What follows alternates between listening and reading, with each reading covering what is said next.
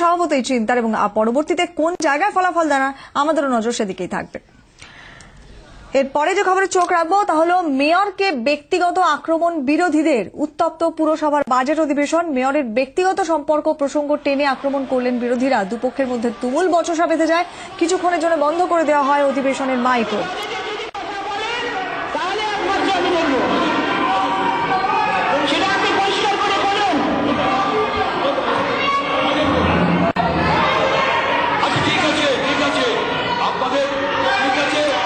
Chairman বলেছেন, আমি নিশ্চয়ই আমি বাজেট বলছি, আমি বাজেট বলছি, একটু বসুন, আমি বাজেট বলছি।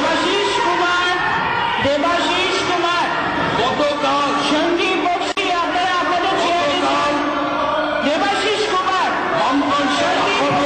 আপনার চেয়ারে আপনারা ফিরে যান।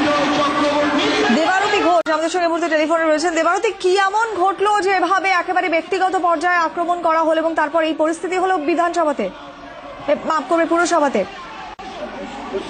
দেখো কোয়েল, আজকে আরএসপির কাউন্সিলর দেবাশিস মুখার্জি তিনি যখন তার বাজেট বক্তৃতা দিতে ওঠেন, সেই সময় বক্তৃতায় তিনি বলেন যে দীর্ঘদিন ধরেই তার ওয়ার্ডে যে 100 দিনের কাজের লোক বা SWM অর্থাৎ সলিড ওয়েস্ট ম্যানেজমেন্টের লোক নিয়োগ করা যাচ্ছে না, এই নিয়ে তিনি বারবার তার এলাকা পরিচ্ছন্ন রাখা যাচ্ছে না, এই নিয়ে তিনি মেয়রকে বারবার জানিয়েছেন, লিখিত চিঠিও দিয়েছেন, কিন্তু তাতে কোনো রকম ফলাফল তিনি পাননি।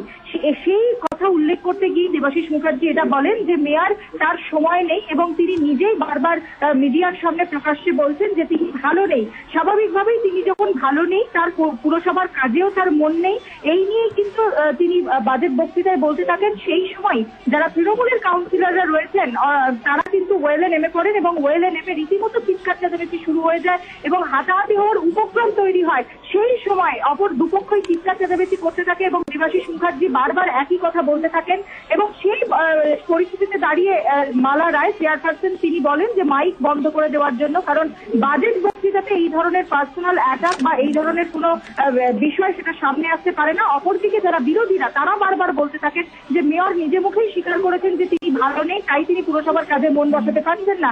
এই নিয়ে একটা তুমুল বাদানুবাদ তৈরি হয় এবং বেশ কিছুক্ষণ পুরসভার মাইক বন্ধ থাকে। ধন্যবাদ দেবারতী।